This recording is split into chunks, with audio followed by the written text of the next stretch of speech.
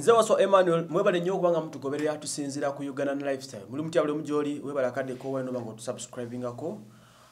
Tuli ne banafa ba Rose Construction ku nsonga z'okuzimba amayumba n'okuteekateekera wonobeera. Bakubira okuzira 78884 ojja kuba osobolera ddala bulungi nnyo okuba ng'olinking up n'aba Rose Constructions ate mwogere business esingakawo. Direct kantandikire ku ekirowoozo kantandikire wano wennyini. Engeri Kenzo y'omu ku bavuddeyo okuwishingira baby mama we Rema n'amakula avudde okuba nga amuwishingira happy birthday ey'omulembe ddala. Yes, of course. Engeri Kenzo kimukakatako nnyo okuvaayo nayagaliza ex mukyala we happy birthday kubanga onebagatta bingi nnyo ate kirivaawo nti Rema ye maama w'omwana wa Kenzo amanyikiddwa nga Amal.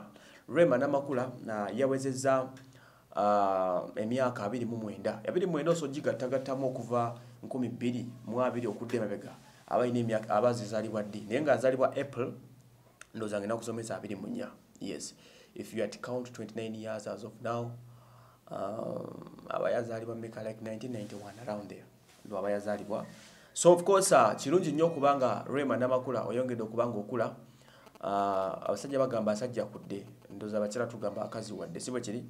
Yes, nenga this time around celebrations of birthday for the first time on record after 5 years ya celebrating tali na Kenzo ya celebrating ide mu maka malala. Of course nabanga celebrating birthday omulundi ogusooka mu maka ga Dr. Hamza Sebunya.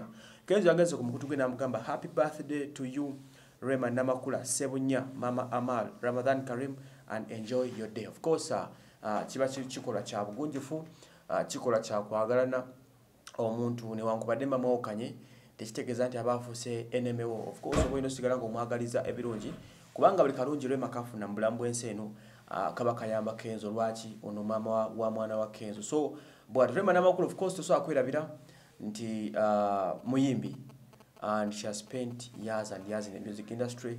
Chikoze na proving that she's one of the best artists between mu gwanga muno. Akoze concerts ezenjawulo zona nezifuna abantu nga nesembiye bade wano ku Africa na joli abalamu.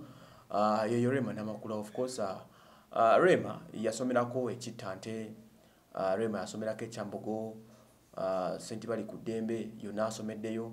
Okuyingira music of course mujjukira nti yayita mikono gya Halima n'amakula emyaka egiseeko nga yakava mu senior 6 tandikidde okuyimba. Yali mu kumalako university cause ya dropping out nga music amutute ebirowoozo. Then from there Halima n'amakula n'ajoininga Gagamel team. Bebe cool n'amuzimba okumufuula ekyo kyali. Akayimba akayita Rema bakayita season siko but yuniye nefuukira tune nefuuka yakabi. Ekyavaamu n'agenda ng'alinya level. Okuvaako wa Bebe cool.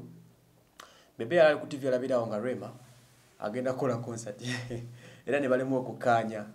Ogenda okumaliza nga Rema ekintu akitadde ekyewa Bebe cool n'ayita mbulambirira n'agana agwa mikono gya Salongo Solo.